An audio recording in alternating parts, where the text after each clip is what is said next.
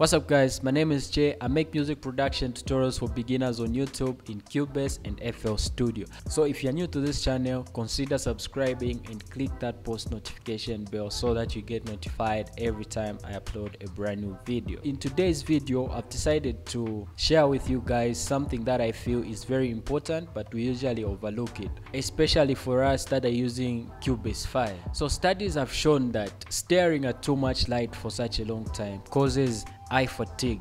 So as music producers, we spend a lot of time staring at the computer screen. The more light we expose our eyes to, the more fatigue we get and the more headaches we get. If you look at most DAWs and if you look at the recent versions of Cubase, you'll notice that they've kept going to a dark appearance.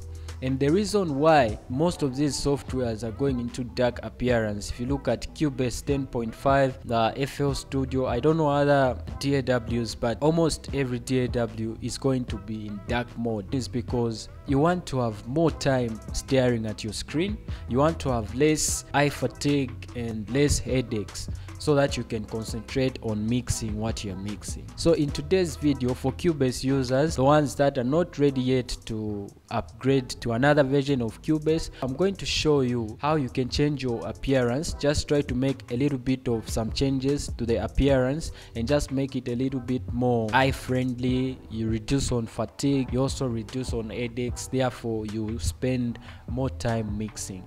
So all you need to do to customize your appearance in Cubase 5 is go to File, to your top left, click on File, then go to Preferences.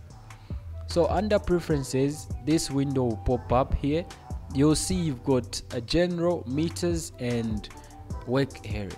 So the work area is this one here. So if I click on this, these are the colors in our work area. So what do we want to do to this? I just want to bring down the brightness so that we reduce on the amount of light that we're receiving in our eyes, which might cause fatigue and headaches. When I take this all the way this side, you'll see that I've taken almost all of these to a dark mode. And then I'll click on General. So this is for your mixer. You can just take the brightness a little bit down below here. Once you do that, just click Apply, OK, and OK.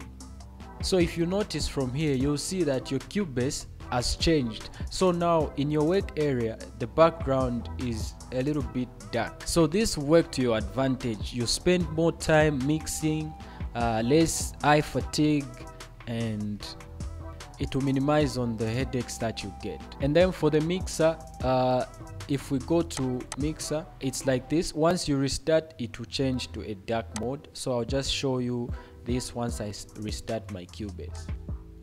So your mixer changes to this color. Therefore, it will be easy for you to mix in this type of appearance. Thanks a lot guys for watching. I post videos every Mondays, Wednesdays and Fridays. So make sure you turn on that post notification bell so that you get notified every time I post a brand new video. My name is Jay. Follow me on Instagram at TheMg. Let's interact from there. I'm out.